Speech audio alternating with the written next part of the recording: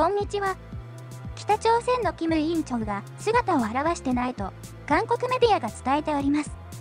記事をご紹介します。北朝鮮の金正恩委員長に健康異常説浮上。韓国ネット、まさか。2020年4月17日、韓国アジア経済は、北朝鮮の金正恩朝鮮労働党委員長の健康異常説が広がっていると伝えた。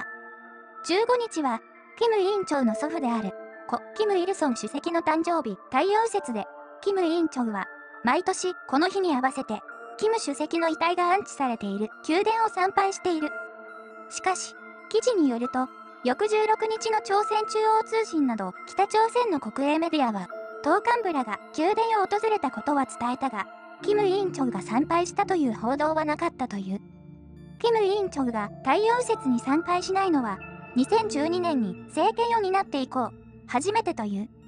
これについて、セジョン研究所北朝鮮研究センターのチョン・ソンジャンセンター長は、金委員長の健康や身辺に、少なくとも一時的な異常が発生した可能性があると分析した。ただ、金委員長の体に異常がある場合でも、北朝鮮の体制が揺らぐ可能性は低いと見られるとの見解を示した。その根拠として、北朝鮮の最高指導者の直系血統、北斗血統として、相当な影響力を行使している金委員長の妹、金与正氏が、体制を維持したい党指導部と、共通の利害関係にあることを挙げている。また、韓国統一部は、北朝鮮メディアから、金委員長が宮殿を参拝したという報道が出ていないことを把握しているとしながらも、その意図についてあらかじめ言及することは適切ではないと述べたという。これに、韓国のネットユーザーからは、まさか、新型コロナに感染した？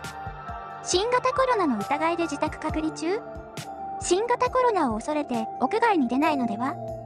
それだけ北朝鮮の首都平壌にも新型コロナウイルスが広がっているということでは？などと憶測が飛び交っている。また、北朝鮮は、金委員長がいても心配、いなくても心配になる国。と困惑気味のコメントや、北朝鮮は、もっと透明性ある国になるべきだ。いつまで扉を閉じるつもりか？と情勢に関する情報が少ないことへの苛立ちの声も上がっている。記事は以上です。これに対する日本の声も見てみましょう。あの体型だから、どこかに故障が出てくるのは当然だろう。しかし、金与正が女王になるのもいいかもしれない。今頃は、祖父や父と並んで横たわっているかもしれない。日本のことは、無視して、宗主様と北だけ見て破綻まで突き進みましょうね。北朝鮮は、もっと透明性ある国になるべきだ。見えすいた嘘を並べ立てる国民性は、まさに透明性のある嘘つきだ。などとの意見がありました。いかがでしたか？以前から、令和日報でも、体調不良説を発信しておりますが、韓国の新聞でも取り上げられるようになってきました。実際どうなのか、全くわからないのですが、北朝鮮のメディアが発信している内容などから分析すると、いろいろと隠している部分が見えてきます。金正恩の父である、金正日の亡くなった時は、2日間はそっくりさんが頑張っていたようですが、今回はどうなのでしょうか？